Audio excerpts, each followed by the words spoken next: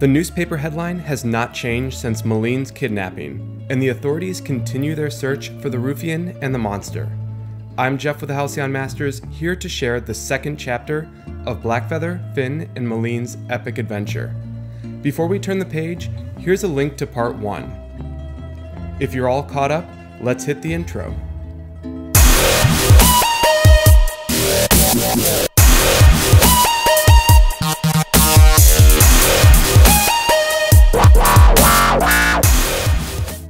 Malene slumbers after being scratched by the thorn of a hardy orange bush, and Blackfeather's attempt to wake her with love's kiss failed.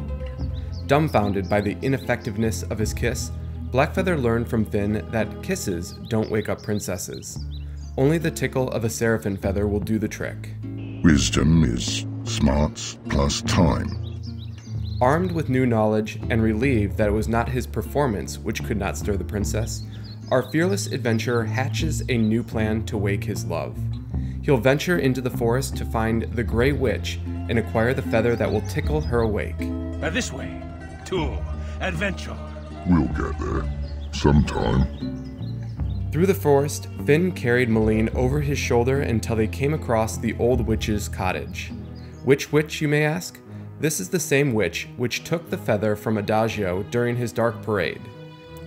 Her appearance was young, even if her eyes, hair, and dress were the color of a sea sky in winter. She asked for a dance and made a quick exit with a plume pulled from their waltz. How rude!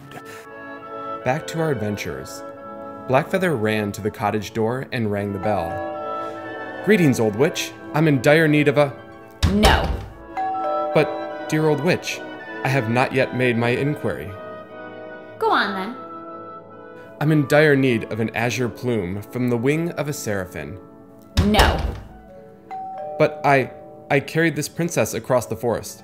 "I carried her mostly." I figured. "What reason could you possibly have for refusing us?" You called me old? "I didn't mean old as much as ugly. Of course you understand." I do. Handsome men like you only keep company with beauties. "Precisely." Like the dead one there? "Yes, I mean, no. She is only partly dead. She was poisoned by..." A hardy orange thorn? Those moronic mazes. "You must help me. I have never loved as deeply as this." Then don't wake her up. Nothing kills a good love story like a conscious woman. "You know nothing about love." You know nothing of woman. Within every beautiful princess sleeps a powerful shadow. "There is no shadow inside this girl." You're right, but you don't know why. Give me the mirror, and I'll give you the feather. "The mirror isn't ours to give." "Done." Come in. Malene felt a feather-soft tickle on her nose. After a blink or two, she recognized her recent captor. "My lady, I have carried you across the vast forest to find the feather that would tickle you awake." "I carried you mostly." Satisfied with the adventure and falling in love, Malene gasped. My hero. "I ask only for a kiss, my love." Be sure to invite me to the wedding. The what?" The wedding. "The wedding." The wedding? Now. Marriage it's a big leap from the first kiss, is it not? Not in these stories.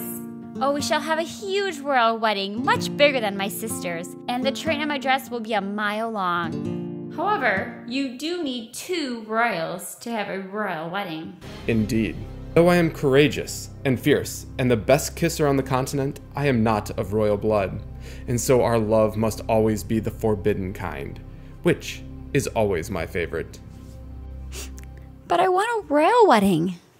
A queen can promote a rogue to a royal. A pauper to a prince? A bandit to a baron? A degenerate to a duke? A loser to a... That's enough. Then again, you are just petty royalty.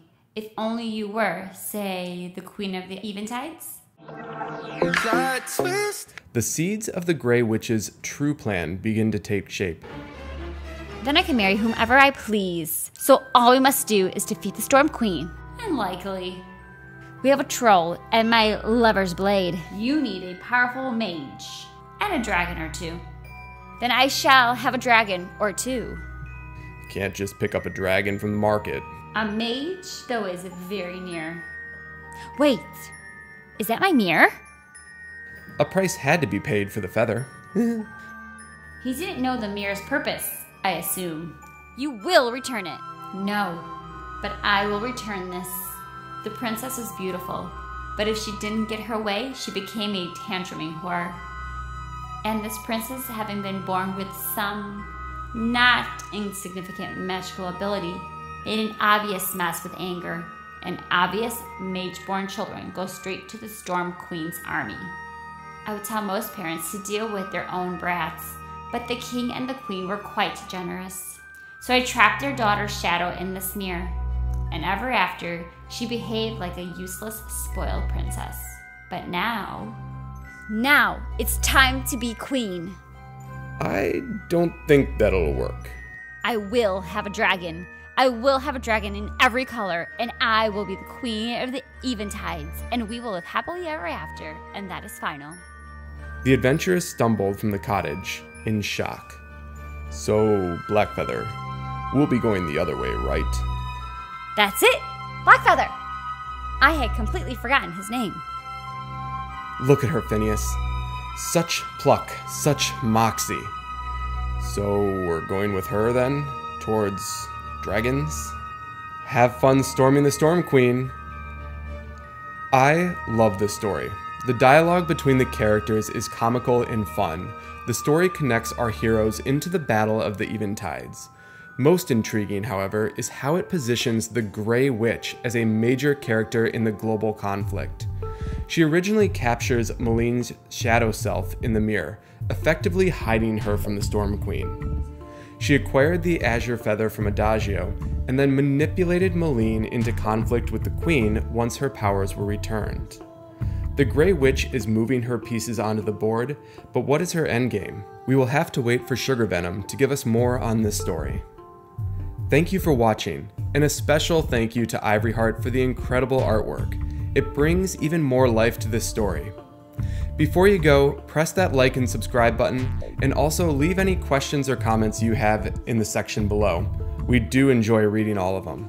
And until next time, we'll see you on the rise.